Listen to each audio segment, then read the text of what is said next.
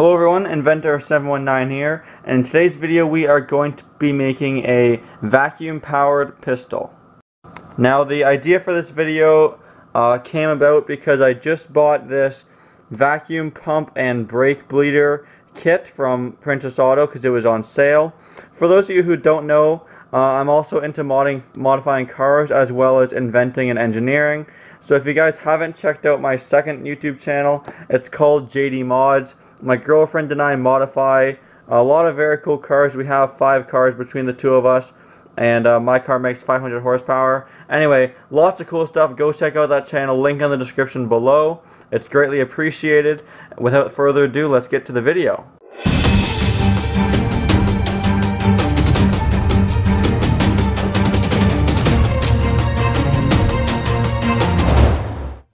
So what you're going to need for this video is, of course, the vacuum pump I just talked about. Any type will do, really. You also will need some type of ball valve, a little piece of rubber hose that's the same size as your barrel, which I'm going to be using a piece of copper pipe. You'll also need a hose clamp to attach the two together, a little barb nipple or union, whatever it's called. That's the same size as the outlet of the vacuum pump. A little piece of hose that's again the same size as the barb you just chose. Also some electrical tape, various screwdrivers, tin foil, and of course our good friend the hot glue gun.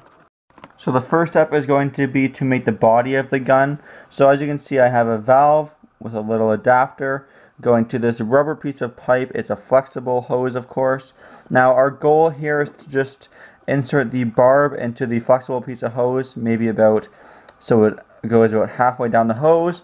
The easiest way I thought to do that was to attach it first to the valve, then with your barrel not attached, put your screwdriver in a spot where it won't go in contact with the valve. The layout, I'm going to do it right about here. Then poke a hole with your smallest screwdriver just to get it in there, and then I'm going to keep expanding that hole with the bigger screwdrivers until the barb can fit inside. As you can see, I was able to make a hole large enough just to squish in that barb, and then I added a little bit of hot glue to make sure that there is no air leaks. Now to finish the main body of the gun, I'm going to put my hose clamp right over top, match it up with the old one to make it look nice, and then just push on the barrel, which is a piece of 3/8 copper piping for me, and then once it goes in far enough till it almost hits the barb, just give it a tighten up with your screwdriver. Now what we're going to do is connect the little barrel we just made to the pump. I'm going to be connecting it just on the side, of course making sure the valve is accessible and the barb is pointing away from the gun. There I have attached the barrel to the pump using some electrical tape and zip ties, and the last step is to take your little piece of rubber hose and first push it onto the vacuum pump. As you can see I'm doing there, the barbs are very tough to push on, but you know it's going to be tight. And then carefully, as to not push it through that piece of rubber hose anymore, just attach the vacuum line to the barb on the barrel, and there is your completed vacuum pistol. So quickly before the shooting test, I'm going to go over how this gun works and how to load it. So basically we'll do how to load it first. What I'm using for ammo are these miniature little wine corks. So I shoved them in the barrel and pushed it so it's just inside the tip of the barrel. And then the original plan was to use tin foil, but I found it didn't create a airtight enough seal. So what I have is these little mini Ziploc bags, but saran wrap will also work. And I just put them over the end, and then with my electrical tape just wrapped it around a bunch of times. So now you can see there's my cork, and then there's the bag over top, and the tape holding it all together nice and airtight.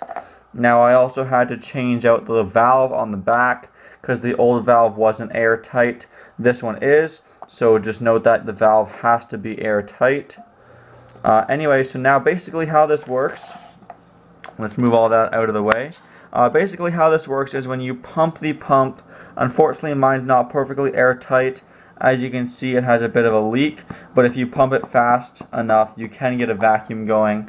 I think the leak is just caused by this fitting. If I had all the tools available to me, I could easily drill and tap a pipe, put in a pipe thread fitting, and it'll be 100% leak-free. So maybe I'll do that in the future for you guys.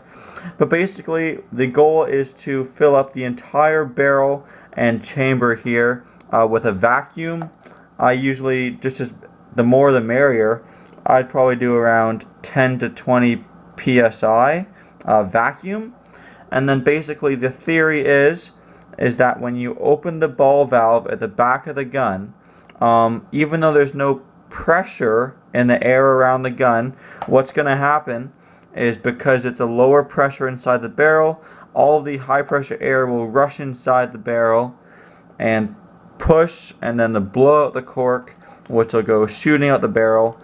The results will be a lot better if you don't have any leaks, but even though I have some leaks, I did build it, so I'm going to try and do a shooting test for you guys. Here we go, vacuum gun shooting test number 1.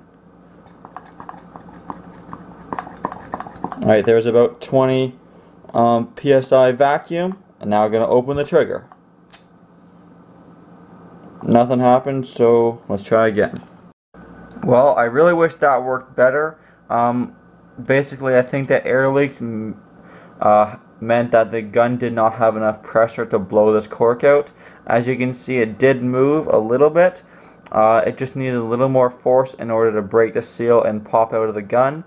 Of course, this would be just as easy with an actual pump setup, like your classic potato gun with a reservoir, ball valve, and barrel. This is just a slightly different technique to do it. It is a common design, this vacuum gun principle. I just thought I would make my version of it, this little handheld pistol version.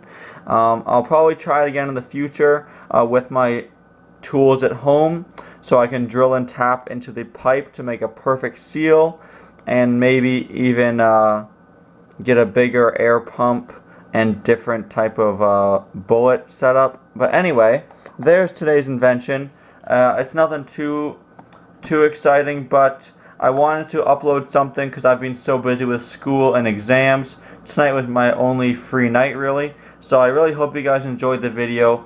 Even though it didn't work out the greatest, it worked a little bit, but definitely room for improvement. So if nothing else, at least it's potentially a cool prototype. I do have a few more ideas for videos, but if you guys have any ideas you want to see, please let me know in the comments down below, and subscribe for all the cool videos to come. So thanks for watching. As always, please like, comment, and subscribe.